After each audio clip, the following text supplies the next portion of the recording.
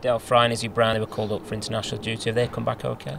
Yeah, Dale's probably had the most positive experience in terms of, you know, he trained twice with the senior squad, which would have been probably a little bit nerve-wracking for him initially, but once you get over that, and you know, I'm sure he would have done himself justice, and he played just the one game of the three, which was, from our point of view, was good. You know, he's come through that unscathed, and he's back in today with the rest of the group.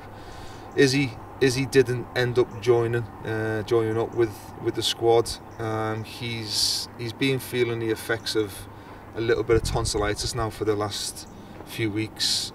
Probably came to the fore in the Huddersfield game, where he wasn't feeling great, and probably still feeling the effects in the Newcastle game. But all credit to Izzy. You know, we asked him, you know, was he fit enough to play, and even though he was feeling a little bit under the weather, you know, he was still desperate to play.